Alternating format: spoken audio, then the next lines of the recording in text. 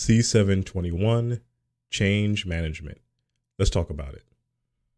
Dear me, 3 to 6 months. Watch how I make you proud.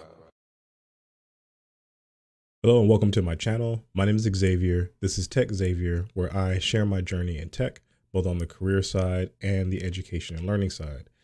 I am a recent WGU graduate and I got my degree in IT management, and I was able to accelerate and get it completed with the help of my enrollment counselor, my program mentor, and really just a desire to be done with school. I started my first course on November 1st and completed my last course on February 16th. In today's video, we're going to talk about change management, and we'll talk about what the course is, what exactly is change management, why is it relevant to IT, and most importantly, how do you pass? So let's go ahead and get started. Let's check out the student portal. Okay, so here we are in the student portal, and as you can see, we're in the change management page. And if you need to confirm that, just check here. You'll have, when you started the course, there's an overview, course planning tool, some instructor information. Here they'll have the instructor's name, their contact information, and their office hours. In the announcements, you'll find some links to maybe the course resource page, and you'll also find similar information in the course tips. There's a course search, course chatter, course material, which is essentially the textbook. And then you have the performance assessment that you'll have to submit. And here are the competencies that you will learn, or the learning objectives that you'll hit when you complete this task. So let's take a look here at the course resource page. This is a really good resource when you're trying to complete a performance assessment. It gives you a really simple guide on how to answer questions, what things to expect. And if we look here, you see that there is a template. So the templates are really handy. You're basically looking at the requirements, and they're kind of like an outline format or like a worksheet format. So you have section A, section B, C, all the way down. You'll have requirements for how citations look, how many sentences minimally should your responses be, and then also what you should be looking at in terms of resources that you can pull from. And so here we have completing the performance assessment, video 1, systems of organization lifecycle models, Woolner and Singe, Hope Haley, Balogun, action research model, innovation strategies, Cotter's 8-step model, 5 pillars, and then some rules around citation and an intro to the task webinar. So all this information is available. And then these two items here are the various attachments and other resources you can download and review. Additionally, here are the materials on the course materials page. This is what the textbook contains. So Unit 1, like other courses, contains learning strategies, tips and tricks for you to be successful.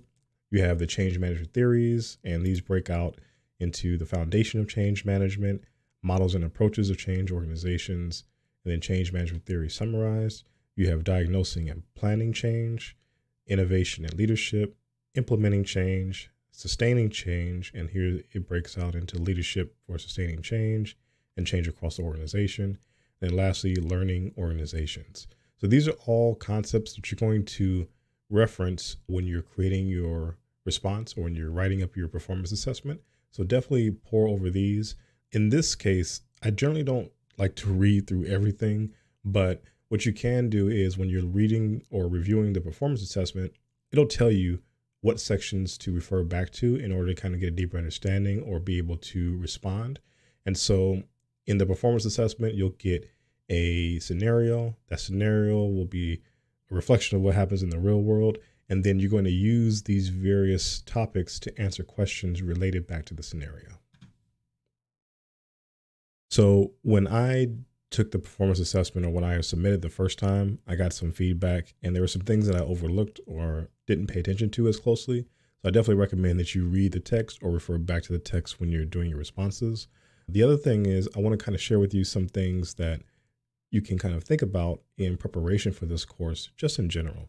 So the first thing is that when a company or an organization needs to go through change, a lot of the acceptance of change is really based on how well you capture the needs of the user base, how well you capture the needs of the stakeholders, and then how well you inform at every pivotal stage of change what is happening to the stakeholders so they can convey that to the users or to the customers. And that's really a big part. A lot of times people don't feel engaged with change because, number one, especially in tech, there's a lot of concern about things replacing someone or replacing me. And so there's a lot of anxiety around it. And so it's important for you to establish what this change is going to look like and what it isn't. The other thing to think about is you want to know how to make recommendations. And again, those recommendations will be based largely upon the input that you receive or the information that you gather in terms of like a survey or a questionnaire. Additionally, there's various change models. And so it's going to be important for you to connect the text that you're reading to a specific stage for the company and the scenario. So that's also something that you're going to be asked to do. And really, as long as you give good, detailed responses, it's not about whether or not your answer is right or wrong. It's more about how well you support it based on the information that you provided. Even something that doesn't seem connected, you can always make a connection somewhere. And as long as you articulate that clearly, you'll be good to go. Okay, and the next point that I want to make is about the submission process. So it generally doesn't take WGU too long to grade or evaluate a paper. So that's one of the plus sides, especially if you're doing like a combination course. You can submit a paper, and by the time you finish maybe studying for the exam, the paper is graded, and then you can move on to the next piece. So that is one thing that I enjoy about taking courses here. And the other thing is that when you're submitting work, the institution has like this software that basically checks similarity between your work and other work submitted. And so you're almost always going to get a similarity score just because when you submit the template is always included in each student's response. So don't let this scare you too much. Really though, when you go into the similarity report, you want to see where your paper stacks up against other papers. And there may be a lot of similarities that could maybe raise a red flag. And so you want to review that, make sure that you're not plagiarizing, make sure you're using citations correctly, and really just submit your own work.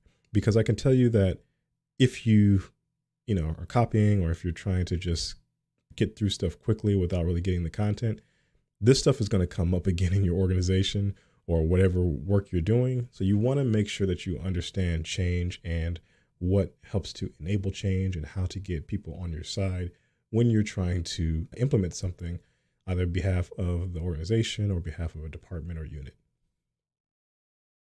Okay, so that about wraps it up for this video. There's not a whole lot to pour into on this particular subject other than read the materials, cross-reference them with the scenario that you receive as part of the prompt, and just do your best to answer each question. Also, make sure you look at the rubric so that you can see what constitutes its competency, because anything short of that, you're going to have to resubmit the paper. And you do have to get competent in every area. So you can't get 7 out of 8 and then still expect to pass the course. Everything has to show up as competent. So with that said, thank you for watching this video. I wish you luck if you're taking this course now, if you're anticipating taking this course shortly. Make sure you give yourself the time to focus in on the materials, and I'm sure you'll do well. I'm sure you'll do well. So thank you again for watching. And remember, school is going to be hard. Things are going to be difficult. And all I ask is that you don't be too hard on yourself. Just work hard on yourself, work hard on your study habits, your routines, and how you track everything you're doing. My name is Xavier. This is Tech Xavier, and I'll see you in the next video. Peace. Dear me, 3 to 6 months. Watch how I make you proud.